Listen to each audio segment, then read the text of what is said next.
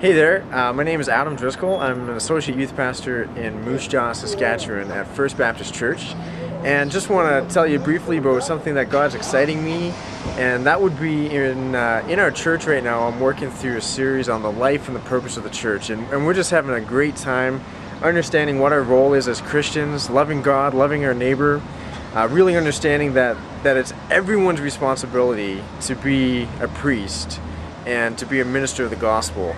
It's been amazing. We've got some prayer meetings happening on Monday morning, and remarkable just to have some conversations with some of the people in the congregation who are understanding and are experiencing some dissatisfaction in their own life about what they're doing and what they believe God is calling them to do.